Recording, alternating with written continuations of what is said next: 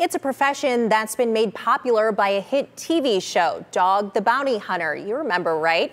Well, the industry's evolved over the last 20 years, but it's still a fairly small one. Kaylee Kirby spent some time with a bondsman who's done some work in our area. You can open up, we can have a conversation, we can search, or I'm gonna knock this door down. Which one? Franklin Frazier has been a bondsman for the last 14 years. I went to school for nursing, and I was doing football also, and I realized that football wasn't gonna take off, so I started looking into being a marshal. There was a hiring freeze at the time, so I did a little bit more research and ended up stumbling upon bounty hunting. He says it intrigued him, and he felt like he was a natural at it. Plus, he liked that it wasn't an office job. It's become a part of me. It's the adrenaline. I love being out dealing with people. I'm always constantly dealing with people. I'm, a people person. Kind of work on your own time. It's just always on the go. I like being busy. Frazier also has a YouTube channel where he goes by Bounty Tank and has over 500,000 subscribers. He documents all of his hunts, showing what his job is like and how he works to help the people he's looking for.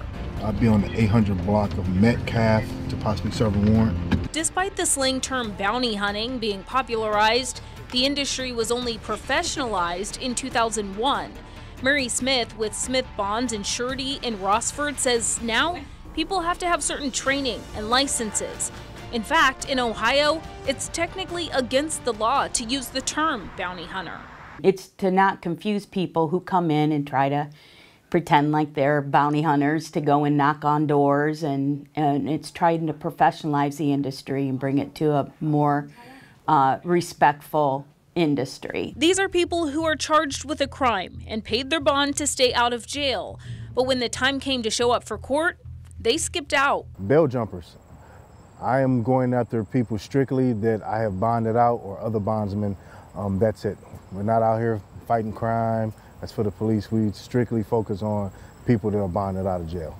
Bondsmen like Frazier are quick to admit they're not police officers, but they do deal with law enforcement on occasion. We don't often deal with them other than if they pick someone up in the middle of the night and need the person held in jail before they go to court. Because there is a warrant for the person's arrest, we can then house that person in the jail and take them to court the next day. Wood County Sheriff Mark Vasilishin says his deputies deal with the criminal side of retrieving people, what's commonly known as a warrant. Bondsmen are on the civil side because the contract between them is not through the courts, which also means they operate by a different set of rules. We can't just go into the person's home. We can knock on the door, we can ask, but we cannot search. Now, if we believe the person is in there and can articulate that, we would then go back to a court and get a search warrant. The sheriff also says his deputies have to stay within their jurisdiction, but bondsmen don't have boundaries when it comes to picking someone up and bringing them back. And Frazier is the perfect example. Mostly it's Akron, but I travel Cleveland, Canton, basically wherever they go, I go. I go out of town. Sometimes, I have to go out of state. There's also been a few times where that work has brought him to Northwest Ohio. So he's not here.